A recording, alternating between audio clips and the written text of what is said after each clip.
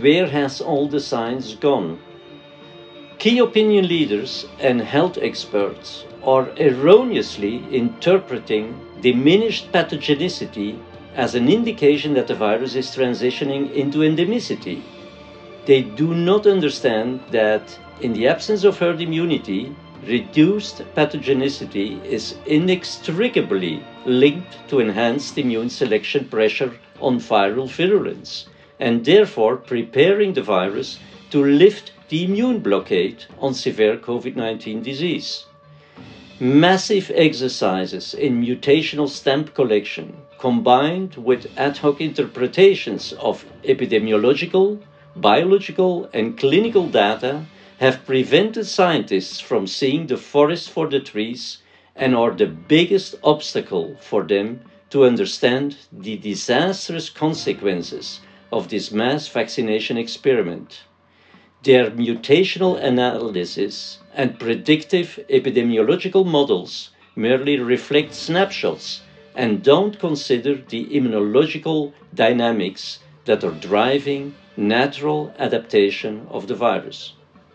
Although scientists seem to agree that spike-associated viral mutations are driven by population-level immune selection pressure, none of them dares to mention that mass vaccination and subsequent booster immunizations caused populations to exert large-scale immune selection pressure on the virus. This raises the question as to why no one seems to bother about investigating the origin of this large-scale immune selection pressure placed on the virus.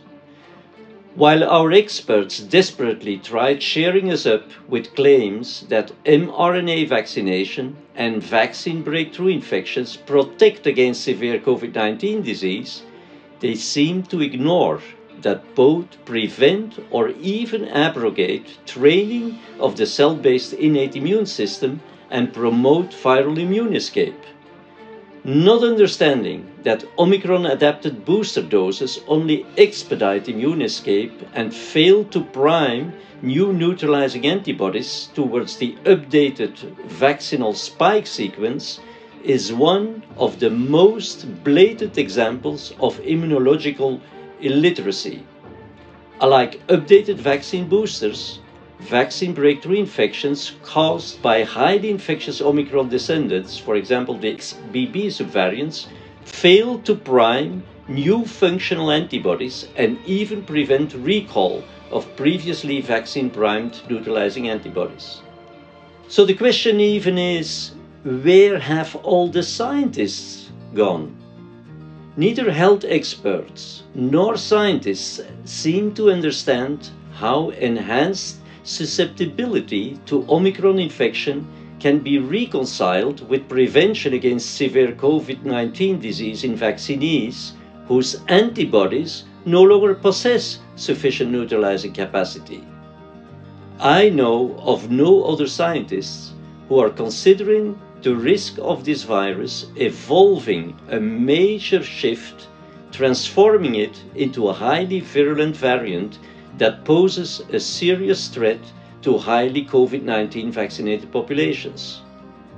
Regardless of their astonishing lack of understanding and insight, many scientists continue to blindly endorse the proposal of incompetent public health experts and authorities to continue the mass vaccination experiment with mRNA-based vaccines and to even recommend use of these vaccines for other diseases. This news is sobering, but I have no choice. I have to share it because we have a passion for the truth and we believe that the truth will prevail.